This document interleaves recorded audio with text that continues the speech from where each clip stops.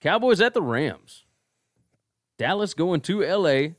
Rams are a 7-point favorite. It's Saturday, January 12th, 7:15 p.m. on Fox. Over-under is 49.5.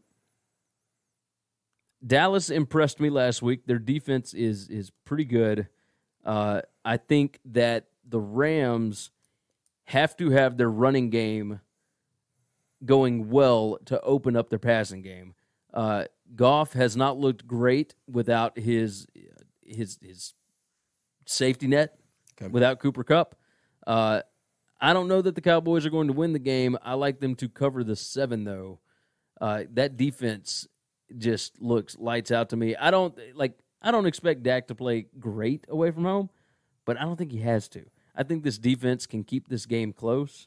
I think it's, this could be a field goal game. It could end up being a 27-24 game. It could end up being a, 30-24 game, something like that, where it's pretty close. So I'm rolling with the Cowboys plus the 7. I think the Cowboys, with Amari Cooper, with Dak playing like he is, with that defense to lean on, that's where it's at. And I don't know that they win, but I will take the Cowboys plus 7 all day, every day. And I think their chances of winning the game are actually pretty good. So remember, Sean McVay has not won a playoff game yet. Well, that's true. And Jared Goff in big-time situations, last year especially, I mean, my goodness, that offense disappeared against the Falcons. Correct. We're going to go against each other again on this one. I've made pretty good living betting off against the Cowboys. I'm going to roll them again. And this is my logic for it, and this is my reason pretty good living this year? Yeah, I've done well. Okay. I've done well. I haven't bet against them every week. No, you're right about when that. I do bet, I bet against them. Yeah, I don't think you've bet on Dallas for a single game this year. No, I wouldn't do that. I wouldn't do something like that. I think, I'm going to continue to go with the better coach. Okay.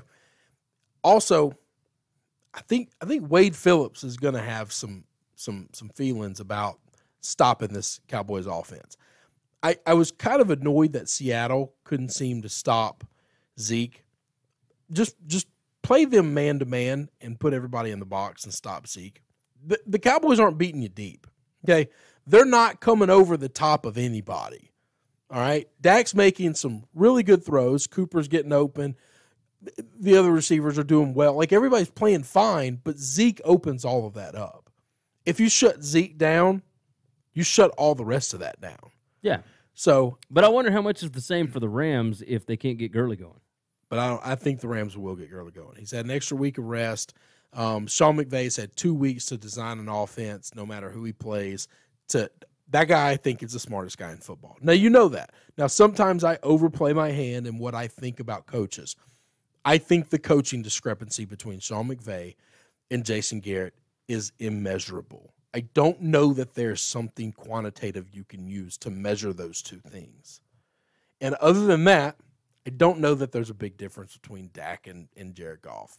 I don't know that. All right, all the Dak lovers are going to say I'm crazy and he's way better than him. I don't know that he's way better than him.